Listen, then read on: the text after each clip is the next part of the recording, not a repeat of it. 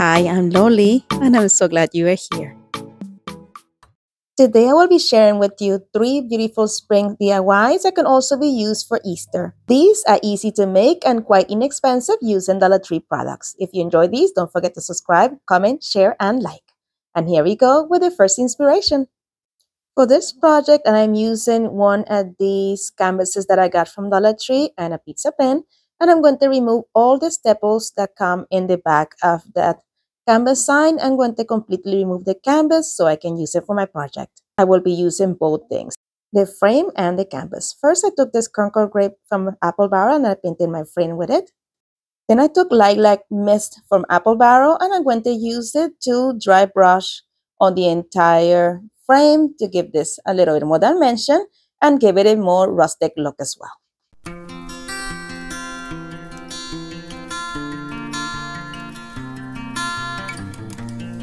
And this is what I ended up with. I love that effect. Look how cute that is. So once that paint dry, I'm going to take my frame and we're going to add it to the canvas. And I'm going to use some hot glue to attach it together. So now we're going to be doing a reverse canvas.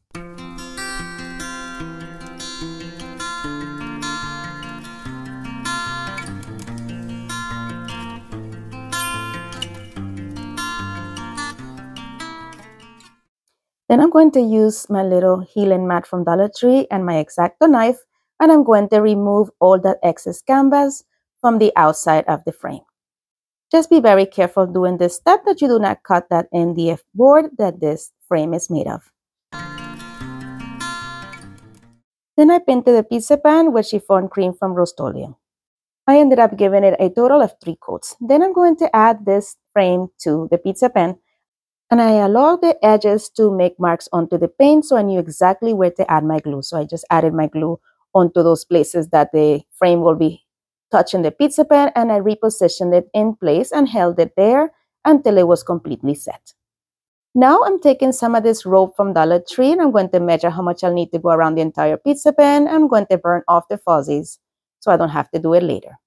Then I'm going to start gluing this onto the pan, starting at the very top, making sure that my ends are very flat once I cut that rope. And I'm going to add hot glue all along and add this rope to the entire border of the pizza pan. Now that I got to the top, I'm just going to remove this tape from the edge of the rope. And now we're going to cut that little excess that we have so we have a nice flush finish here. Just make sure to add a little bit of hot glue on the inside of that rope, hold it together in place, and then add hot glue in the entire piece, including that other piece that was opposite, and glue it in place. Now I'm taking some of this ribbon that I got from Dollar Tree. This is part of the B collection that they have, and I'm going to create a 2-loop bow using this. So if you see right here, I'm just looping the ribbon and meandering in different directions, making sure there that my tails are the length that I want them. And then I'm just going to crisscross into one end. Then I'm going to cross it under that loop that I just made. And I'm going to bring it over to create another loop. And I'm going to do the same thing going on the opposite way. And this is going to allow me to have 2 loops in each side, and the tails will remain opposite to each other. Once I'm happy with the length of my tail, I'm going to cut that excess ribbon off.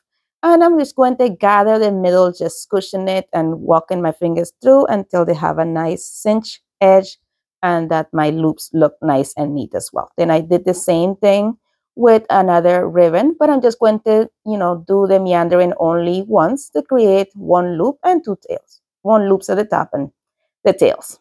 Then I'm going to add both of these ribbons, both of these bows together. I'm just going to tie them in place using some jute cord.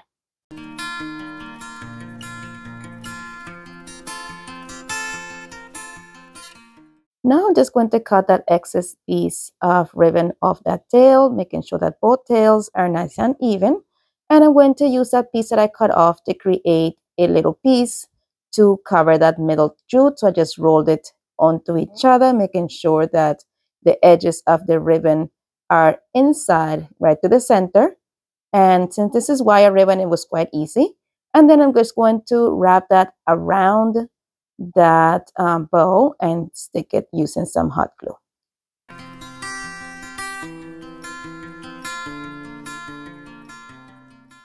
Here I'm remeasuring to make sure that that's the perfect size, and it is. So I'm going to put that bow to the side, and I'm going to take some of these florals that I got from Dollar Tree. I'm just removing the little pieces, as you see there, of the stems, and I'm going to glue them to the top of my wood round, or my pizza pan round in this case.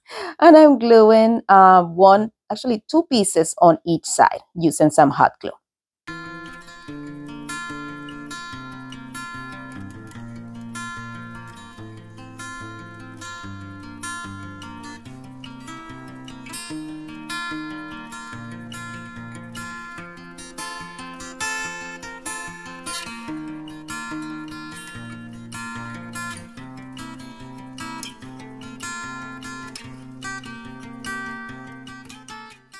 Now it's time to attach the bow to the top, so I'm just going to do that using a generous amount of hot glue.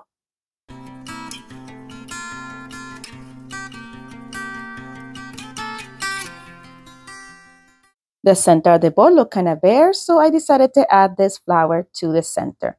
I cut off the little piece that the stem goes in, and then I added some hot glue to that bottom piece and glued it to the flower so it wouldn't fall apart. I decided to use this flower because I thought it looked just like the one in the pictures.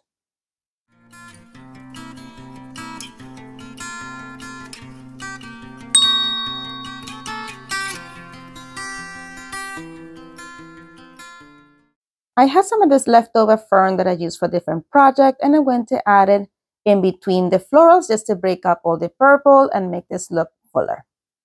I added 3 leaves of fern to both sides. My friends, if you enjoyed this video so far, don't forget to leave me a big thumbs up. And if you're so inclined, please make sure that you subscribe and hit the notification bell so YouTube notifies you each time that I upload a new video. All these things are free and they mean the world to me. So apparently I couldn't wait to put the hanger on. So I took this beaded garland from Dollar Tree and I painted a section using this Mystic Like Leg, yes, from Apple Barrel. And I'm going to paint my beads using that and a chip brush. Then I cut off the section that I needed. I put a knot on each side of the jute cords.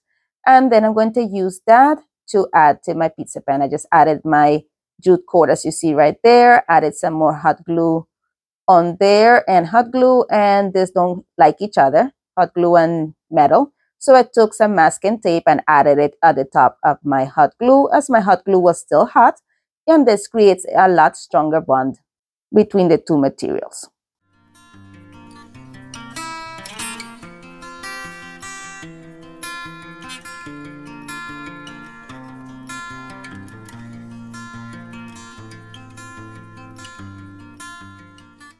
And now we're back to the fern. So I'm going to add 2 more pieces of fern on each side on here. I just kept showing this to my husband, and he was like, what's up with all the purple? So I said, you know what, we got to break it up a little bit more. So I added some more of that fern just to, take away a little bit from all that purple.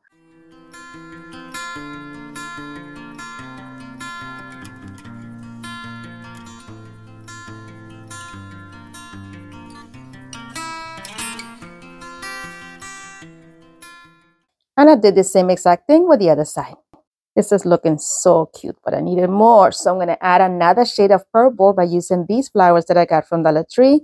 I'm just going to add 1 little speck in between the ferns there just to break that up a little bit more and give this even more texture. I love how this piece turned out.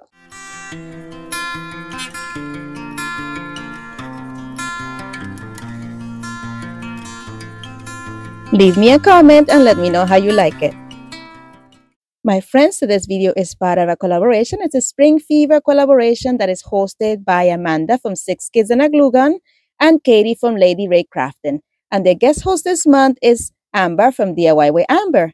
The links to their channels and to their playlist will be linked in the description box below and also pinned in the comments. Make sure that you head on over to their channels and to their playlist and show everyone some love. All right, let's head on over to the next inspiration. For this one, I'm using one of these wood rounds from Dollar Tree. And the first thing that I'm going to do is remove that hanger off of it and remove that tag as well.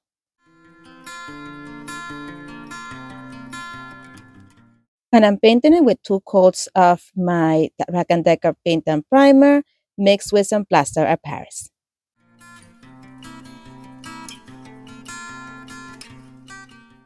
I took one of these chunky pieces from Dollar Tree and I painted it using the same paint. This is brand new this year from Dollar Tree.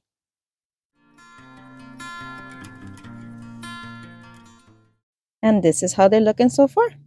So here, guys, I was supposed to be decoupaging my bunny first, but for some reason I decided that I needed to glue these 2 pieces together. So I glued them with a combination of hot glue and wood glue. But, you know, that's not going to be taken apart, so I can do my decoupaging first. But I just wanted to let you know that, yes, we get very excited, our crafters out here too, and make mistakes. So, you know, be graceful with yourself. All right, so I took it apart, and here I'm going to add some Mod Podge to the front of my bunny. I'm going to make sure that I do it's a thin coat, but not like that's going to dry too quickly, because I am going to be adding that tissue paper that I got from Dollar Tree onto the front of my bunny. But I don't want it to be soaking wet so it will wrinkle a lot. I want it to be tacky so I'm able to smooth it on and everything molds nicely to the surface. I start tacking it down from the bottom and I keep working my way up, making sure that everything is nice and smooth as I'm going along. And I'm also paying close attention to all the edges to make sure that that is also adhered very nicely. Then I'm coming back in using a bowl of saran wrap, just rubbing it around and removing any wrinkles that did form while I was putting it in. Then I'm just removing some of that excess tissue paper, just using my scissors. And then I'm going to come in and add a layer of Mod Podge on the top of my bunny to make sure that it's nicely protective and adhere as well. And once that dries, I'm going to take my nail file and file away all the paper that is left on the edges.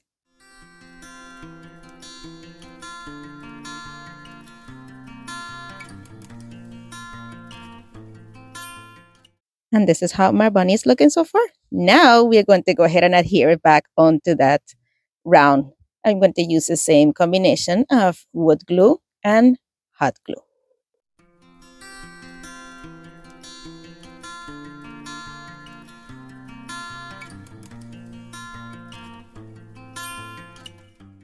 And I made sure to wipe off any excess glue that oozed from the sides. And look how cute this is turning out. Then I'm going to use some of this greenery that I got from Dollar Tree. So the first thing that I did was go ahead and remove some of the pieces off of it. And I'm going to glue it on different sections in the front of the bunny. So I'm just trying to space them out. Some pieces I glued whole and some pieces I cut in half and turned into 2 separate little bushes to give some variety and texture to this piece. So I'm just going to glue the base of each one of the pieces down onto the front of the wood round. Here you'll see in a second how I cut one of the pieces in half. So here I'm just waiting for that hot glue to dry. And in the meantime, I'm cutting this piece onto 2 separate little plants. So I'm just using the hot glue that's already oozing from the one that I have on there and putting a piece towards the side of it. And then I'm going to continue doing this until the entire front of the bunny has some of this. But I'm leaving spaces in between because this is not the only greenery that I'll be using. And here you can see when I have a few of them put on. See how cute that looks already? I'm just leaving some room in there. The secret here is to have the patience to wait for the hot glue to set. Now I'm going to use this pick that I got from Dollar Tree. It looks like little tiny flowers. And I'm going to glue them in between each one of these greenery right here. And I'm sorry that you're not able to see the front fully, but you're able to see what I'm doing onto that wood round. And I just added it in places in which I felt like I needed to add something else to fill it in. And I kept alternating between the 2 greeneries, filling in with the pink and these flowers against that paper. Look how cute that's looking, guys. I am loving these. I got them. I don't even know when I got them. I know I got them at Dollar Tree, but no idea when. So, you know, I'm just filling it in until it looks happy and happy. How you liking this so far? I like it, but I need some more depth. So I took some of this brown oxide from Apple Barrel with a small paintbrush, and I'm just going to go ahead and distress or outline the entire silhouette of the bunny and also of the wood round, just to give this more depth and a little bit more that distress, farmhouse look that I love.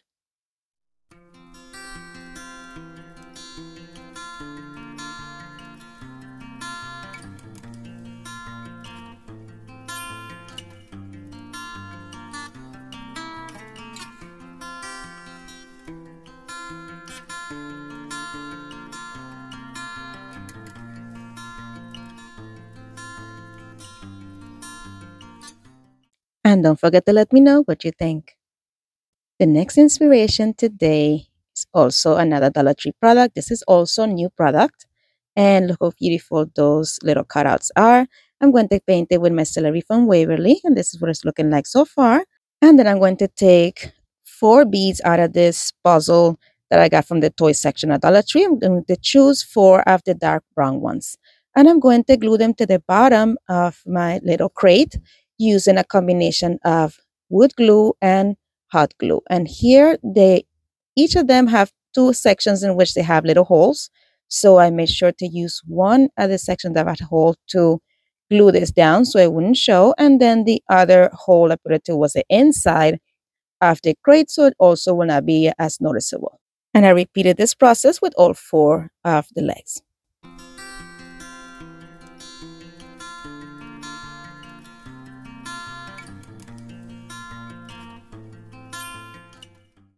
And now that our crate is ready, I'm going to take one of these bunnies that I got from Dollar Tree, and I'm going to stain it using my Waverly Antique Wax and a baby wipe.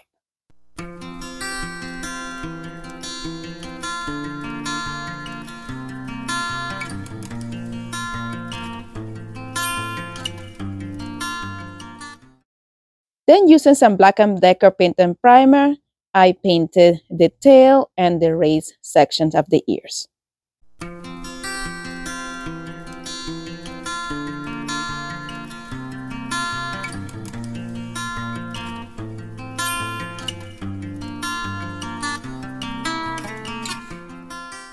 Once it was dry, I'm going to take some wood glue and some hot glue and attach the crate onto the bunny.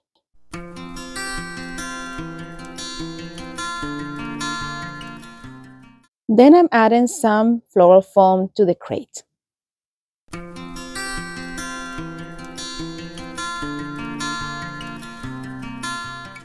Now it's time to cover the floral foam with some floral moss.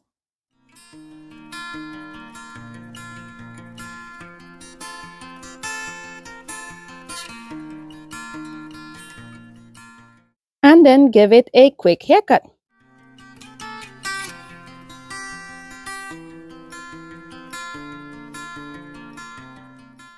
Now it's time to add some carrots to this. I'm going to use this carrot garland that I got from Dollar Tree. I'm going to remove both the stem in the top and the jute cord from the bottom. And I'm going to replace the stem using some boxwood that I got from Walmart.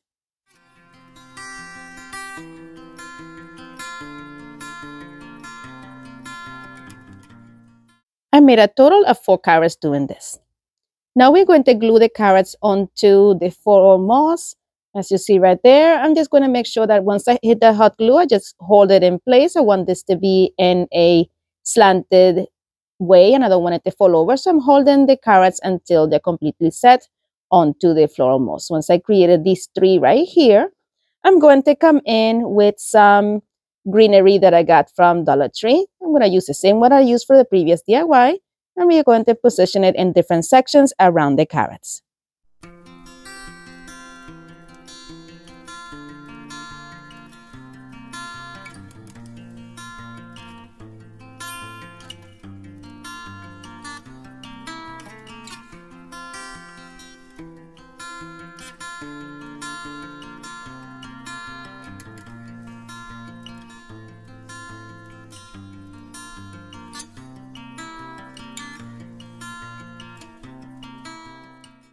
Then I took some of this floral from Dollar Tree. I'm going to cut it into small stems and add it to this planter as well in those places in which I have most of the floral moss still showing.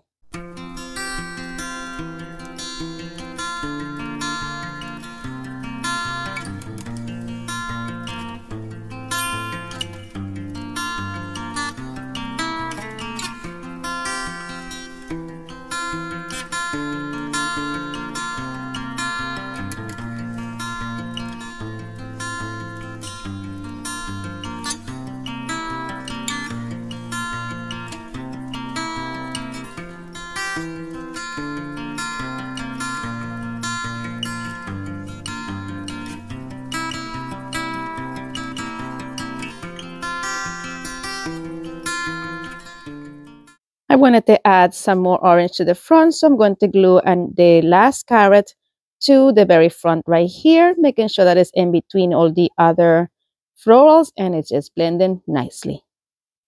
Look how cute that's looking. But I'm not done yet. We're going to finish it off with a cute little bow at the neck of the bunny, and then now we are done. Don't forget to let me know, what do you think about this one? I love it. Let me know what you think. All right, let's go see the final reveal.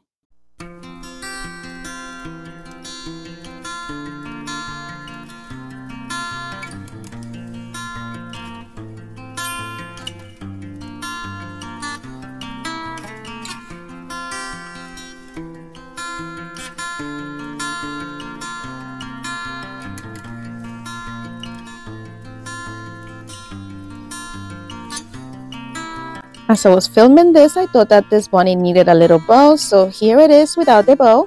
And in the next take, you will see it with the bow. Let me know which one of it would you prefer, with or without the bow.